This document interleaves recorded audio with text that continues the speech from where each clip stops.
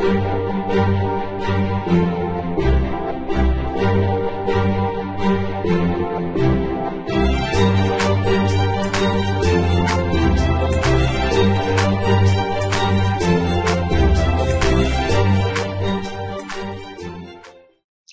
this is Unique Designs with 3dprodev.com.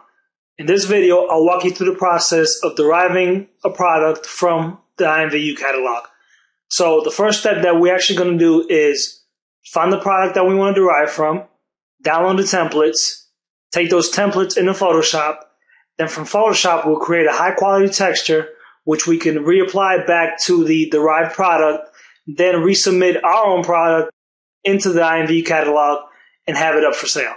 So the first step we want to do is go to shop and find a product. Now, I know exactly what product I will be using, which is one of my own hoodies. So I will search by creator, switch this down to creator right here, and I will use that hoodie. So the first thing we actually want to do is try the product out, make sure that we like it, make sure that the description actually matches what we see in the client. If the product has any triggers, or we want to test those out. Obviously, it's working fine. So it looks good. Let's actually go to the product page. We'll get there by clicking more information. One thing I must say is that we always want to check the derived tree. Okay, so we're looking at the derived tree for the hoodie. One thing to keep in mind is that we always want to derive at the bottom of the chain. So in this case, we want to derive off a product that was directly made from an IMVU product. What sometimes people do is actually derive off of derive, and they're actually paying that retail markup. You're trying to sell this product at the end of the day, and if you're deriving off of derive, you're actually going to be passing that markup to your customers, and you're not going to be competitive in the catalog. So with that being said, we'll go back to the hoodie.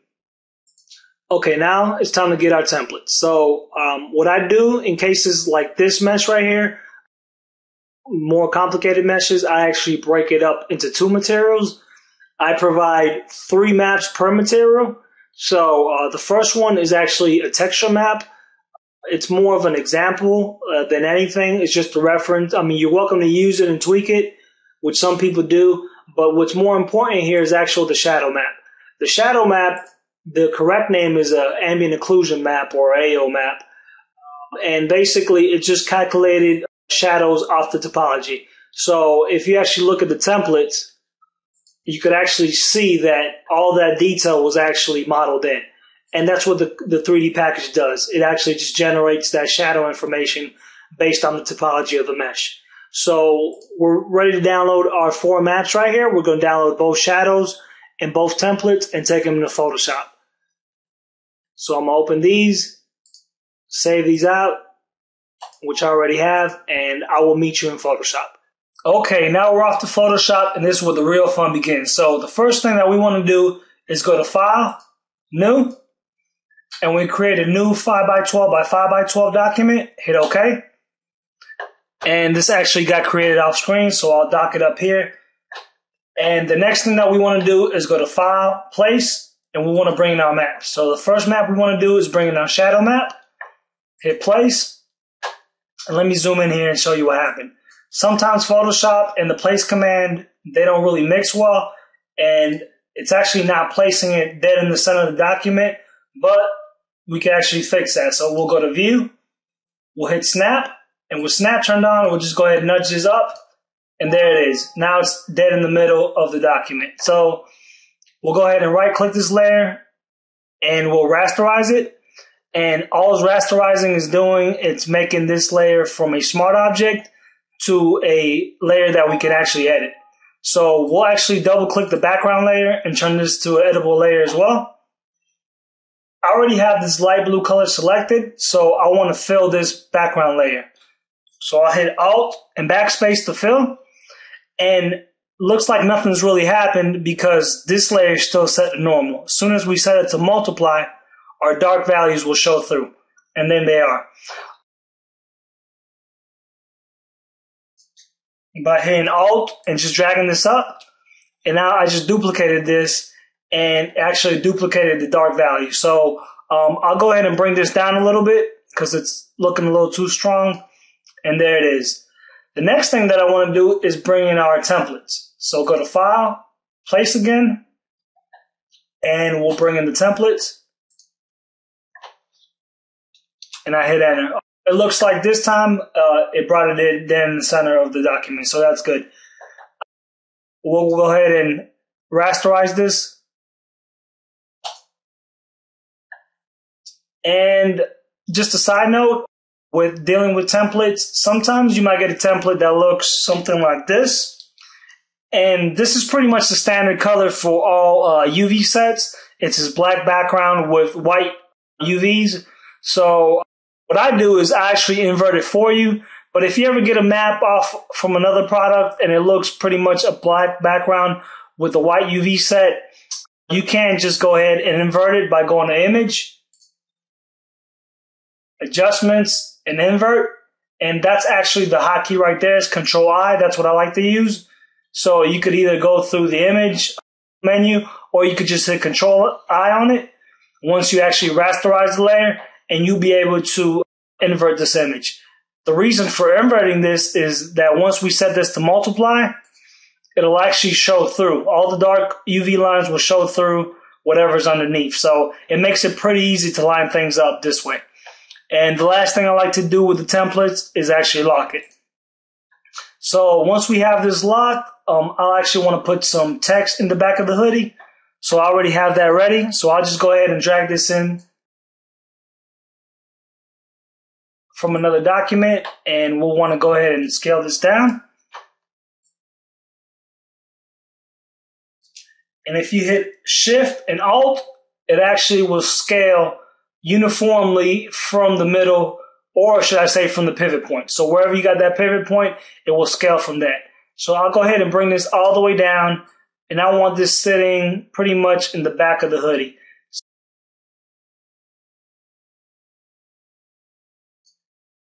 Zoom in a little bit. I like to use the nudge command, which is actually using your keyboard arrows. And that way we get a nice amount of control where we actually move our object at. So I'm happy with that. I hit Enter. And I'm pretty much ready to save this. Before I save though, I want to go ahead and get rid of these UV lines. And I'll go to File, Save As, hit the JPEG option, and I'll just name it as Main Texture, and hit OK. I like to have my quality as high as possible. I hit OK again, and there it is. That's my first texture. Okay, so now we're ready to make our second texture. So we'll go ahead and create a new 5x12 for the second texture as well. Hit OK. Bring in our maps, File, Place. We'll bring the sleeve shadow map in first. Hit Enter. Hit the Move tool, zoom in, and we'll go ahead and snap it in place.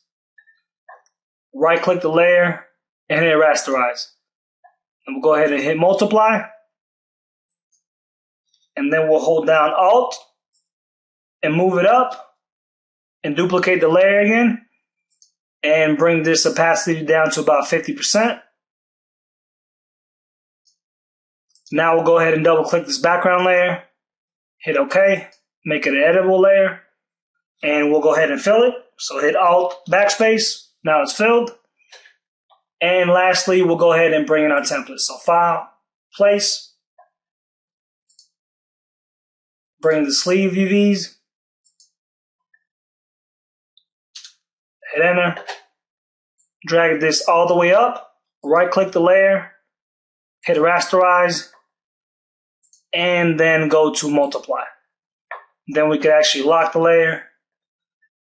We actually want to make this shirt right here white, not light blue. So all we have to do is actually marquee select this, and we can just go ahead and delete this, or we could fill it with a white color. Either or will work. So that looks pretty good. I'm actually ready to save this out, so I'll turn the UVs off, go to File, Save As, go to JPEG. I'll name this sleeve texture.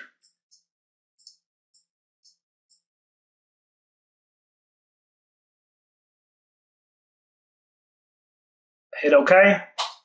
And there it is. Now we have both maps and we have our textures saved out. So we're ready to go ahead and bring these into the client and submit our product. So what I'm going to do here is I'm going to stop the video and I will meet you in part 2 of the tutorial.